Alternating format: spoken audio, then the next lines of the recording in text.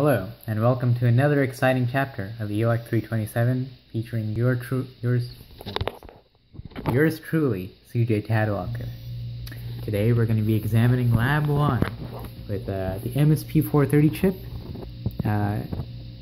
hooked up to an LED on the breadboard.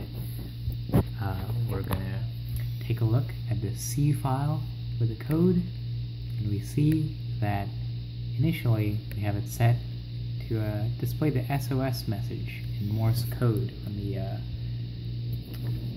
the breadboard. So to program the breadboard, we use the make file, right? I'm using Linux. This is a real pain, but you know, it happens. We program the board.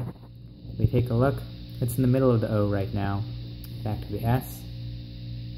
S. O. S. Nice. Let's see what happens when we change the message. And you know, I've configured the code to do that pretty easily. Just comment out the current message and uncomment out the one above it. Save the file. Open up the terminal. Click up. Make.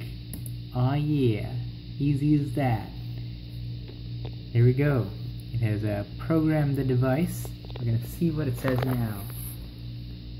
That's an S. This is an R. And that's a T. Those are my initials.